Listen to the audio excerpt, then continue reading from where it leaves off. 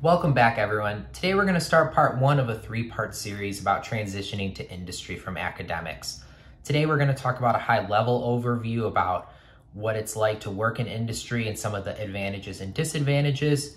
In part two, we're going to be talking about networking and how you could try to get yourself some interviews to move to industry. And then in part three, we're going to talk about actually getting your foot in the door and what it's like to actually start the job in industry. So let's start with just a high-level overview in case anyone's not as familiar, and then from there we'll go into a brief overview of some differences from academics, and then we're going to go into some advantages and disadvantages. So from a high-level perspective, whether you go to a big company like Big Pharma, Pfizer, Merck, Novartis, or you go to a startup, the companies are going to be structured fairly similarly. At the very top, you're going to have your C-suite, which is going to be your CEO, CFO, etc. Underneath there are going to be different VPs, so a VP in finance, VP in drug discovery, VP in biology. Underneath the VPs are going to be directors, and again, these are going to be in specific groups, so a director of biology, a director of bioanalytical sciences. Underneath there are going to be your scientist track, which is going to consist of scientists, senior scientists, and principal scientists. And these are going to, for the most part, be PhDs. And underneath those are going to be your associate track, associate scientist, senior associate scientist, and principal associate scientists. And these are going to be a mixture of master's and bachelor degree individuals. Now, the main difference that I'm going to be talking about is more for a scientist track and people that are coming from a postdoc, but some of this may also apply to someone that has a master's degree and did some lab work as a master's. So let's just talk briefly about a couple of the differences that you're going to notice moving from academics to industry. So I think one of the biggest things you're going to notice is the amount of time you spend at the bench. So when you're doing your postdoc, you're going to spend nearly all of your time at the bench. When you move into industry, it's not going to be quite that way.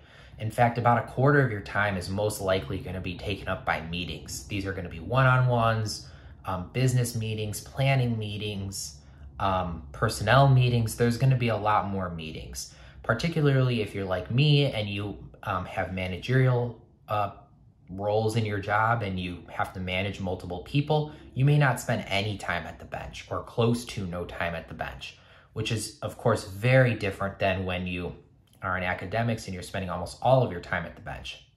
Now, that's not going to be 100% true. There are some people that are going to come in at a scientist level and still spend the vast majority of their time at the bench. But in general, you're going to be spending less time at the bench. I think that's just sort of a given, especially with the amount of meetings that you have to do. Another difference that you're going to notice is the amount of hours you work.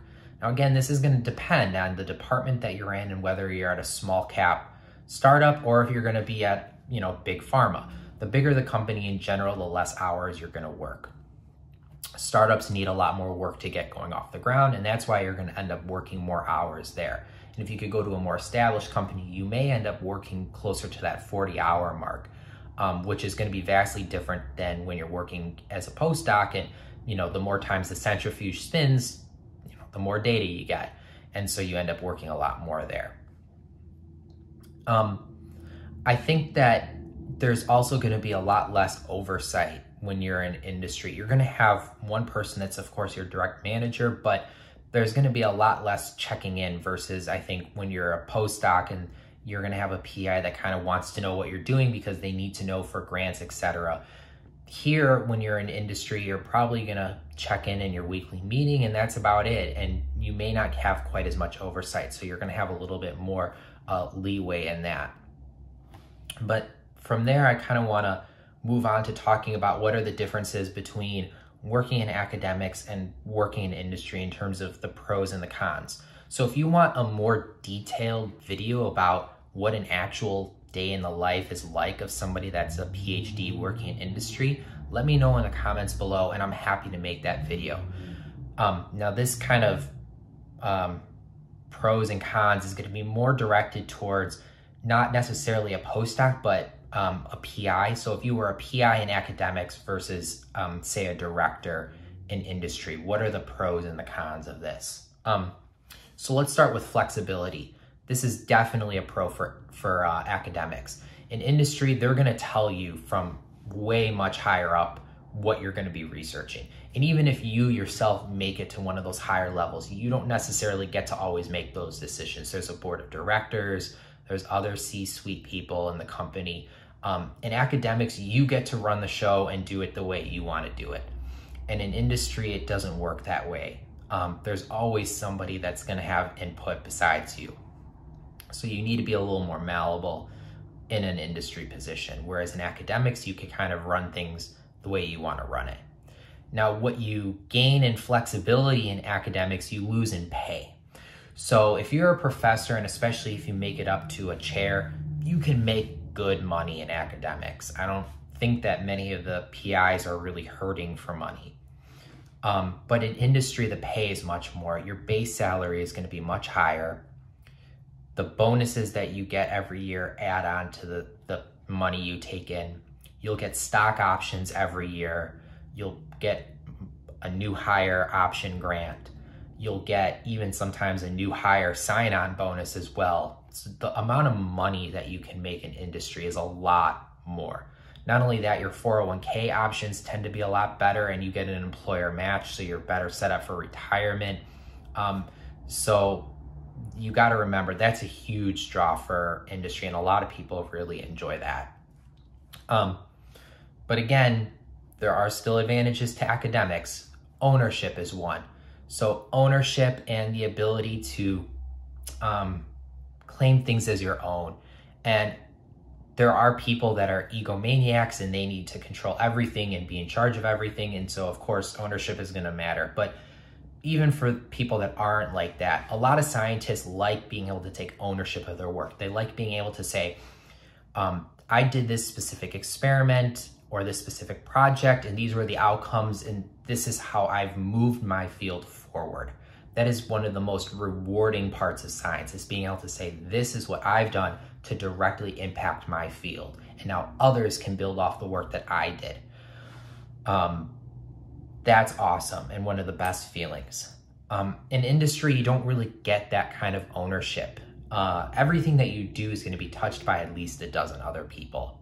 So your ownership is a small slice of a much larger pie in industry.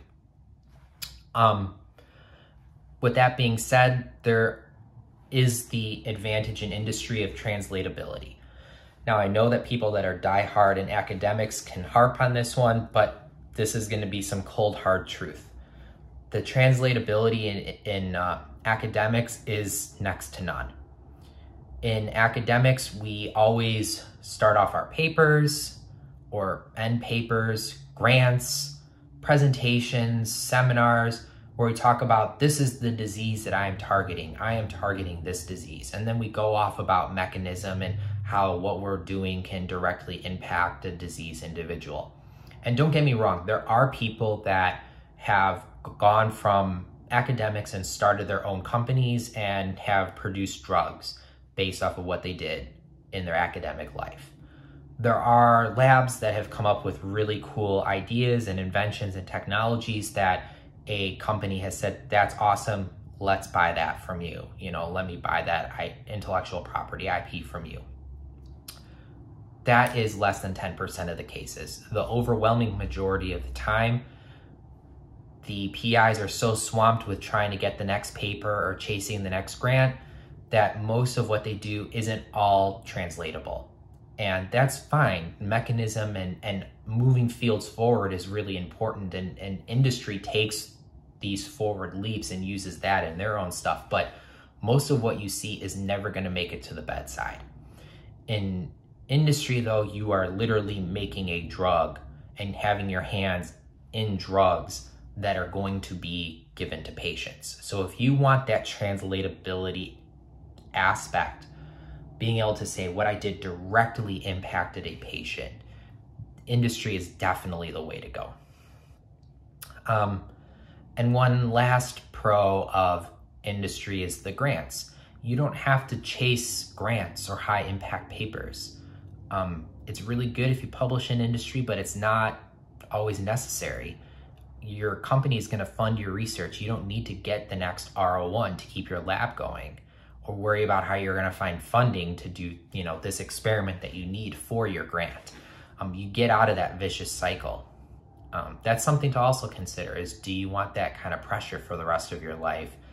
But at the same time, there's other pressures that go into industry. So volatility is something. In academics, especially if you're tenured, once you have your position, you're pretty set. Like, you don't have to worry about your job disappearing. In industry, it's not that way. Your job can disappear any day without any warning. If you're in certain types of work like bioanalytical sciences or DMPK, those are areas that kind of the whole company relies on, and so your job may be a little bit more stable. But for most of the positions out there, a company could come to you and say, we're cutting your division, I'm sorry, you're gone. And they just lay off the whole division. And this is from small to large companies. You're not necessarily protected. And so there's very few people I know in industry that weren't laid off at one point. So if you're not okay with having to jump ship and move to another company, maybe academics is more for you.